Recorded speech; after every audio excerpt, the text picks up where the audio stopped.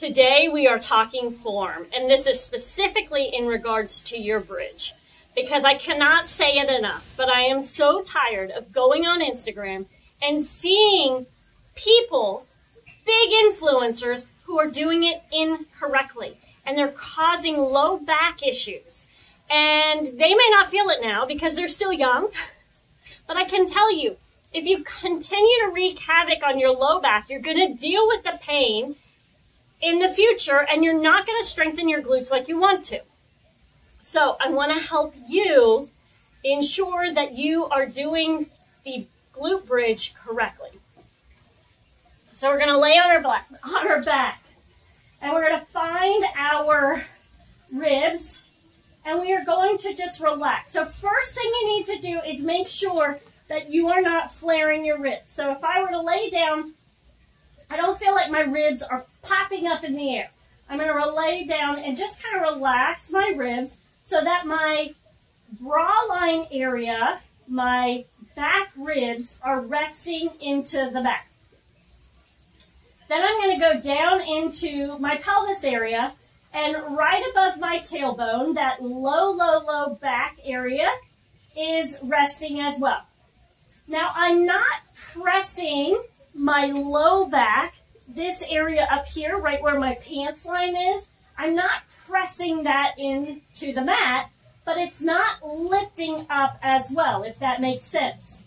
So I want to make sure that my rib cage and my pelvis are kind of stacked right on top of one another. Then what I'm going to do is I'm going to work on squeezing my glutes, pressing through my heels, squeezing my glutes, and starting to lift up. Now, for some of you, as you do this, you may feel this tuck, and that's okay, because some of us have this arch as it is, so to kind of set our pelvis, we've got to do this little tuck to work through the glutes. What I want you to pay attention to is once you get up here, I want you to feel into your back. Now, if when you do this, you feel the muscles on the outside of your spine are protruding out and you have to kind of bring your hand up and in to feel your spine, there's like a divot there, that tells me that your spinal muscles are working more than your glutes are. So we've got to work on flattening that out. Now, that doesn't mean to curl our low back. It just means to relax that area. So for you, it might mean thinking about firing the glutes on more, flattening that area out just slightly, and then lifting up. So that when I lift up, I'm not way up here, okay? Because I see a lot of people that are lifting way up here and their hips are rising up. And if you feel into this, you're going to feel that back really firing on.